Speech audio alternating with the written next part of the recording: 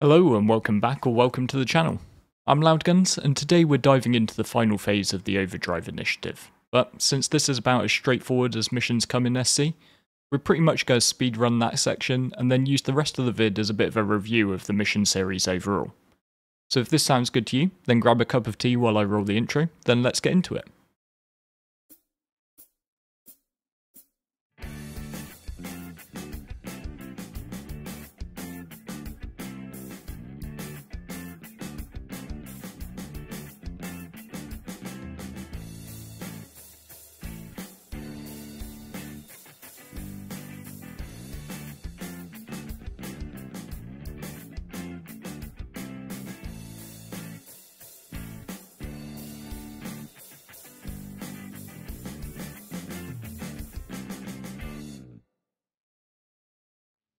Front and centre, I'd like to put out a bit of a correction to my last vid, as I referred to the SPK mission as Phase 5, while the devs are calling it Phase 4A. It's kinda semantics, but I don't want anyone getting confused and missing rewards thinking that they completed it all. This is Phase 5, and you will need to do everything to get your armour set and your F7A Mark II upgrade token. I don't think anyone's going to get too confused by this, but it does make sense to just iron it out at the start. For anyone who's missed things up until now, the Overdrive Initiative is a mission chain that covers a range of gameplay loops. It lays the ground narratively for the main Xenothreat dynamic event, which should be showing up alongside Invictus launch week in May. For the most part, you need to complete each phase sequentially, but don't worry if you've not done any or you haven't completed the full thing, since you'll have a good few weeks yet to get it all done and qualify for the rewards, which as mentioned now include a medium Xenothreat armor set, as well as an upgrade token from the F7C Mark II to the military grade F7A Mark II. So first up, let's take a quick look at Phase 5, Supply Request. And as I mentioned in the intro, this isn't a particularly complex mission, so it's going to be a fairly quick run through. In terms of narrative, after the successful repulsion of the attack on SPK, the CDF higher-ups have got the sense that Xenothreat are preparing for a full-blown attack, so we're tasked with recovering supplies and getting them over to the Stanton Pyro jump gate station.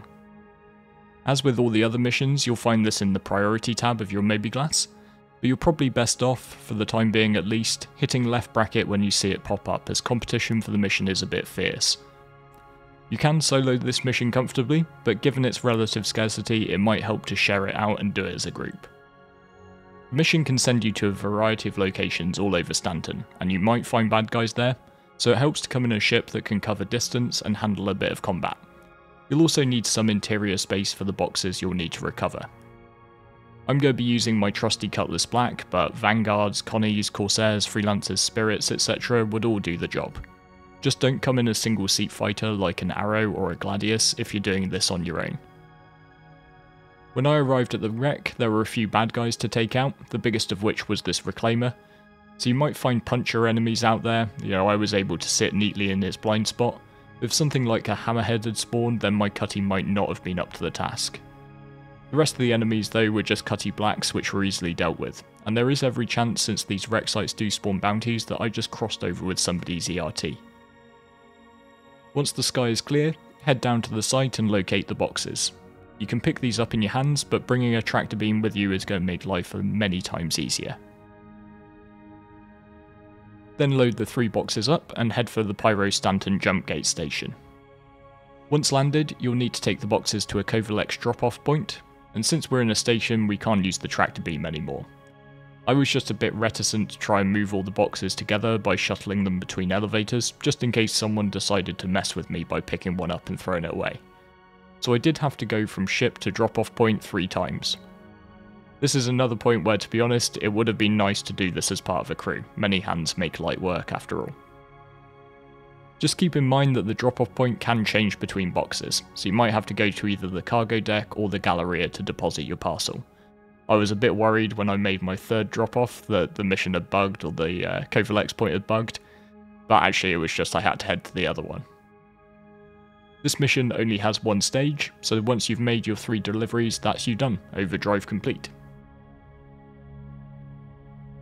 So like I said, Phase 5 wasn't particularly involved, so I want to take the time with the rest of this video to have a bit of a debrief about the ODI event in general, because there were things I thought were awesome and things that I thought could be improved upon. Really conveniently, this Thursday's Inside Star Citizen was effectively the same thing with the developers, so I kind of wanted to mirror that, but from a player's perspective. Obviously, nothing I say is meant to disrespect any of the work put in by the devs, and so I do want to kick off with things which I thought were really good. In ISC, Elliot mentioned that CIG needed to do things which improved engagement and got people playing together, and as somebody who runs a sizable SC community, which all are welcome to join via the link in the video description by the way, I can say that this was a fundamental success. The majority of the missions drove a lot of excitement, and in many cases got people looking for groups to work on this content with. We've had something of a surge of new joiners, including brand new players, but also grizzled veterans for whom this was finally the push they needed to get involved with other players.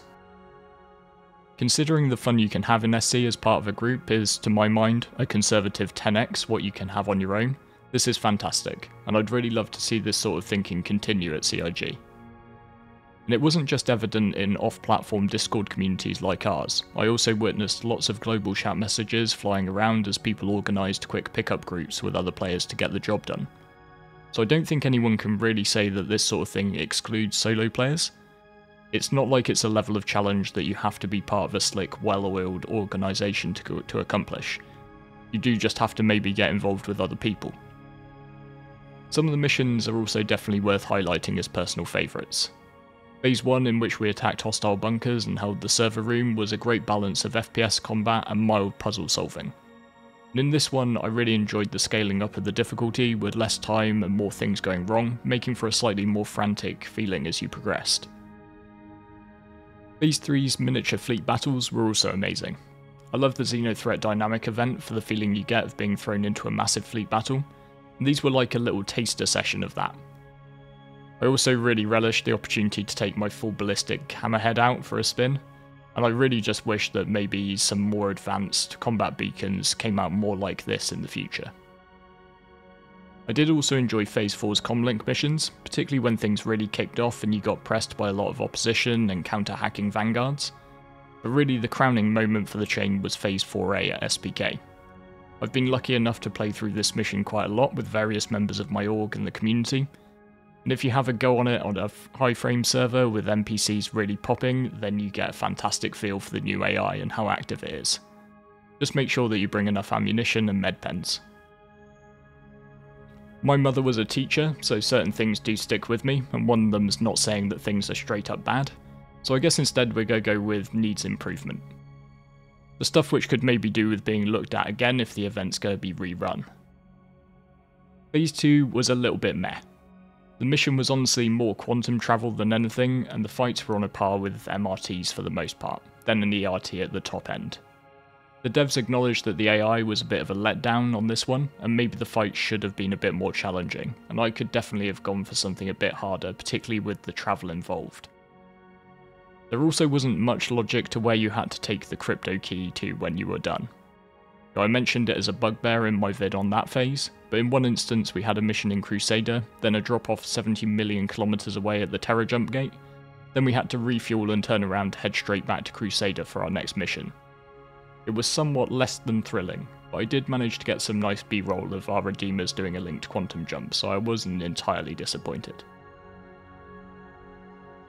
And Phase 5 was similarly a little bit underwhelming, particularly coming at the end of the chain, and coming off the back of the fantastic Phase 4A carrier mission.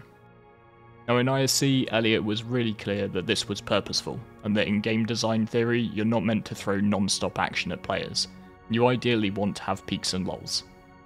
Obviously, I don't have a degree in game design, but I personally do find this a bit of a hard sell, and I think the Helldivers 2 devs might like to have a word.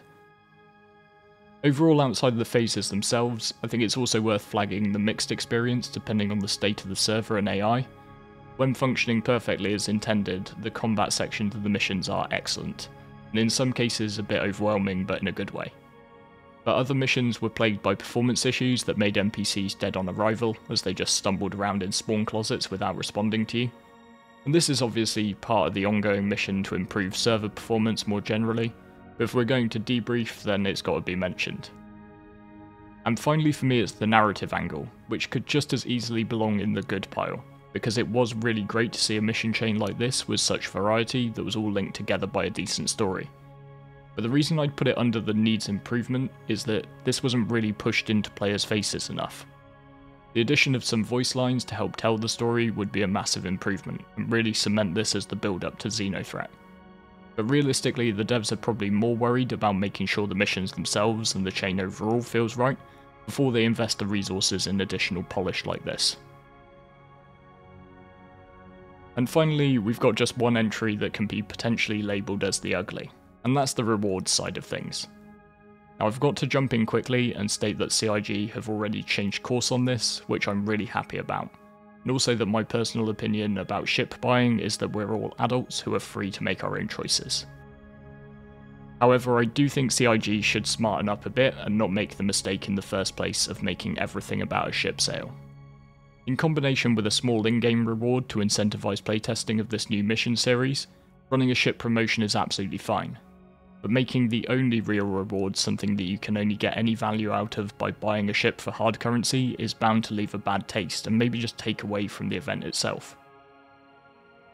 Now to be fair, I think there is plenty of longer term potential here when it comes to ship purchasing, because I think mission chains like this one could filter into the rep system and represent a gate on you buying a certain ship in-game.